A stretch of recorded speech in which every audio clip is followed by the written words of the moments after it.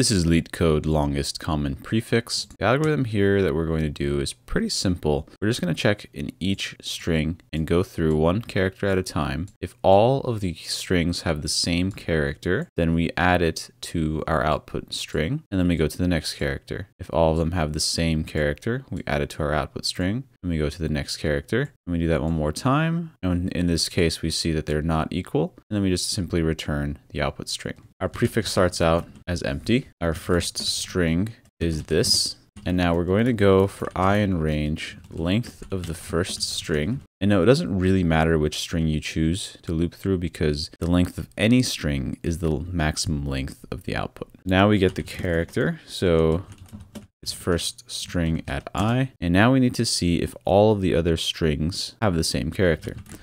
So for string in strings, if I is greater than or equal to the length, or string at I does not equal character, then we return prefix immediately. And then after this loop ends, we just add character to our prefix. And after this loop, we return prefix.